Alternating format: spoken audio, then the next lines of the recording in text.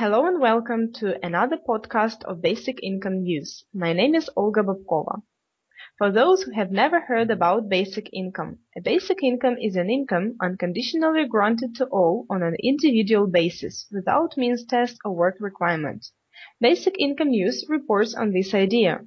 It is provided by the Basic Income Earth Network and its affiliates.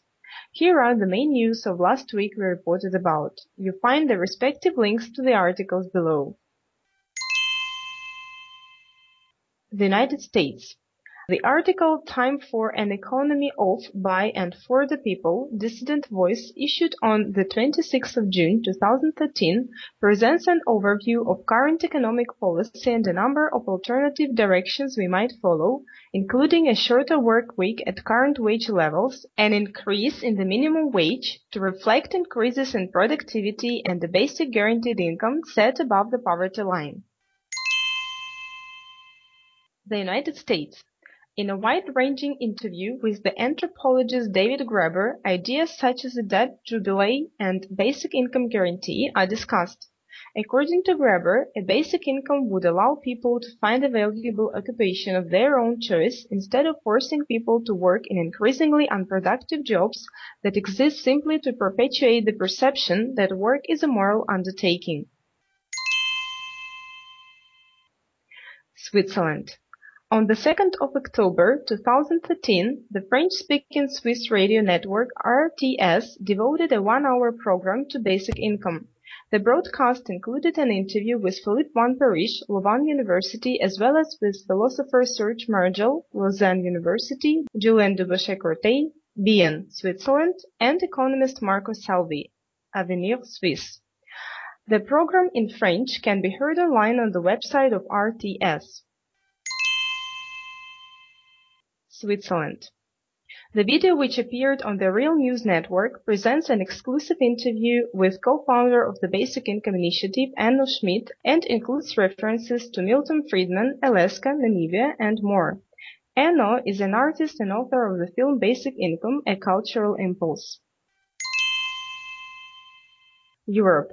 European Citizens' Initiative petition on basic income was launched earlier this year. Basic Income Initiative believes in distributing minimum income to all the citizens without conditionality and regardless of the employment.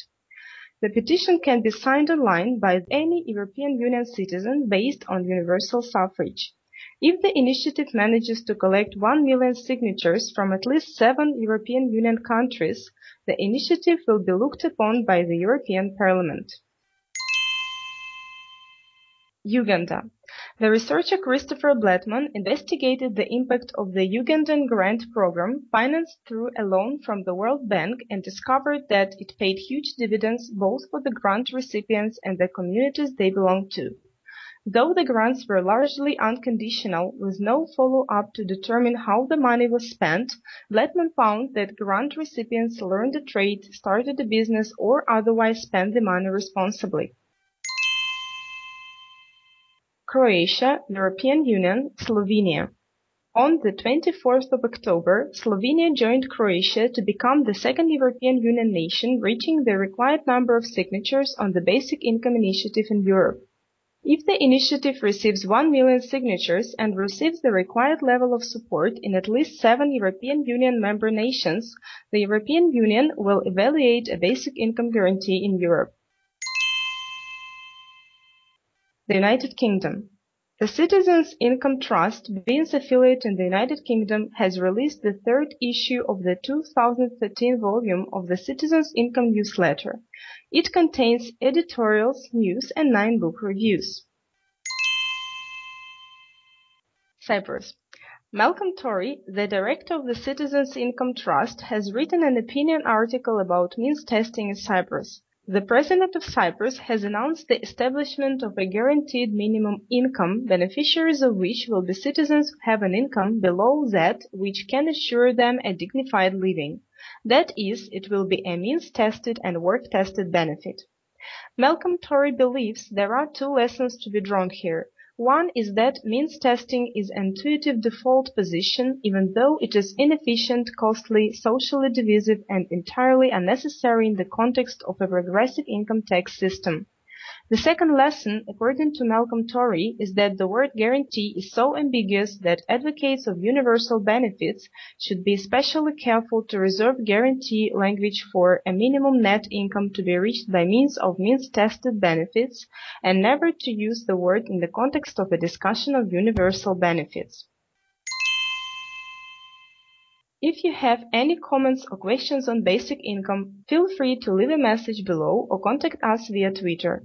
Our address is @BINews. If you have news related to basic income, please let us know and we will see if we can use it. There is a link on our website to suggest items. Thanks for listening and hope to see you next time again.